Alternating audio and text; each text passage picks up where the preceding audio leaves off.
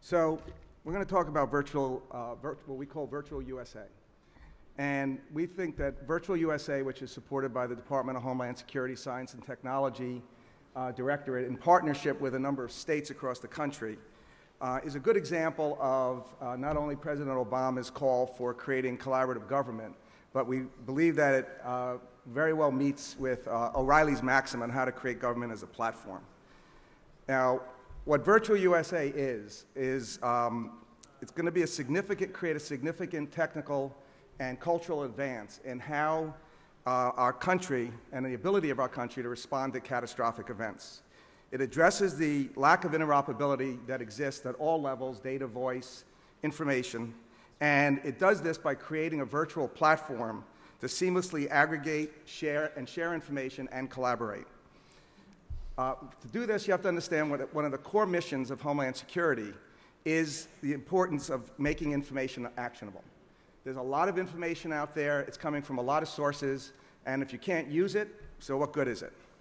One of the big challenges in all this is the community that we serve, and it's a very large stakeholder community. It's a very fragmented stakeholder community. From the standpoint of just the public safety agencies, there are 55,000 agencies that are generally very small or volunteer agencies. Moreover, those agencies have invested billions of dollars in infrastructure that cannot interoperate, cannot talk to one another.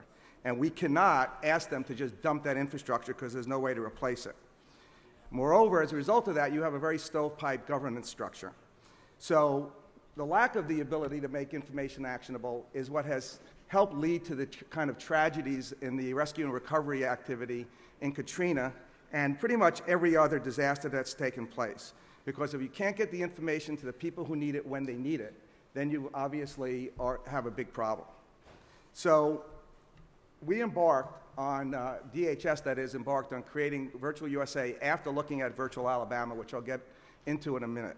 But one of the architects of Virtual Alabama, who is here today, Chris Johnson, suggested that I put forward 4 takeaways and what the purpose is from this discussion, to give everybody a baseline on how to succeed in this kind of activity. So the purpose is to bring data together to make better decisions. The key takeaways is that you have to, and not in this order necessarily, but you have to understand that all data, essentially all information, all incidents, everything starts at the local level. You have to be able to make sure that they can use what they have, because as I said, they can't get rid of their investment. You have to focus on the end user. You have to build for the end user. You have to focus on collaboration, and you have to make sure, above all else, that it's sustainable. The first breakthrough in this that we came across, and it was not a DHS invention, it was done by the state of Alabama, is Virtual Alabama. And this was a tremendous breakthrough in terms of business processes and business model and how this work is done. It started with a challenge by the governor of Alabama after Katrina when he could not get access to the $40 million that he invested in getting GIS data. And he turned to the Homeland Security Director, Jim Walker, and his team and said, fix this for me. So they then developed criteria for how to fix it, and it was essentially based on the 4 takeaways with one other critical element in this, which is that they had to be able to aggregate and integrate disparate data sets no matter what the origination of it was. So they needed some kind of standards-based open architecture system. And they went out, they did their research, and what they found was Google Earth Enterprise. And they built Virtual Alabama based on Google Earth Enterprise. As a result of that, what they were able to do is get all that GIS data, and it took 8 months or so to do it because they had to go out to all the localities and convince the localities who own that data and who control that data and who essentially will be the ones who update and maintain that data, that this is something valuable to them. So they did. They found the triggers, they found the tipping points in every county, and over 8 months they got all that information. Moreover, they got a lot more than they bargained for, because not only were they able to integrate all that GIS data in Virtual Alabama, but they began to get hundreds of other data sets because as the local owners and operators started using this, they found other purposes for it. So you can see on some of this that they were able to map their police and fire. They were able to do things like get real-time video feeds. They're able to do 3D modeling. They're able to get the architecture of what a building looks like, the floor plans in case you have to go into a school and a hostage rescue. They're able to get video feeds from that area. Moreover, you see the value in this very, very quickly for them when after another one of the natural disasters, they had to be able to go in there and and make their application to FEMA for relief. Normally that process takes months and months and months and months to do, or maybe I'm exaggerating a little bit, but it takes a long time. Because they basically go out in trucks and go survey the area. Now what they can do, you can see on the slide, here is a before picture, and here's the after picture. And they can cursor over one of the areas and find out, well, what the tax assessment was, what the value of those homes were, and they were able to do this in a much, much quicker time than they ever did before. They were able to put all kinds of data sets on there. They now have hundreds of data sets. They have over 5,000, maybe by now 6,000 users, hundreds of agencies using this, and they're using it for their own purposes, but those purposes also serve the purposes of Alabama when they need to deploy this in an emergency. So Virtual Alabama was a breakthrough. One thing about it that was very critical, it was standards-based open architecture. It's also cheap. It's not free, but it's cheap, which makes it sustainable. Well, after Virtual Alabama, along came something called Viper, Virginia Interoperability Picture for Emergency Response.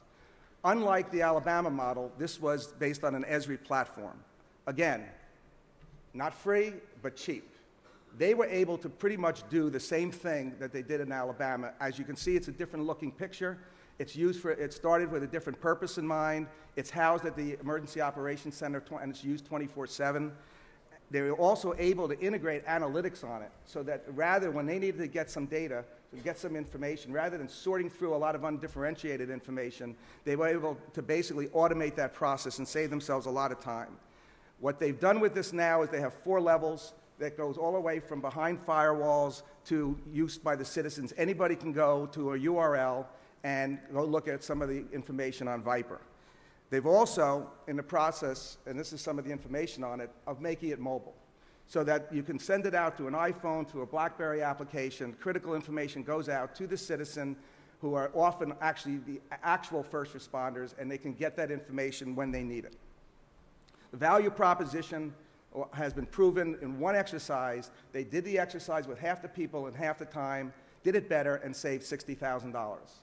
The breakthrough for Virtual USA came when the Viper team, Chris McIntosh and his team, and the Virtual Alabama team, Chris Johnson, Jim Walker, and their team were at a conference together, sitting side by side, and some naive person asked them, can you share data together? Can you do this seamlessly?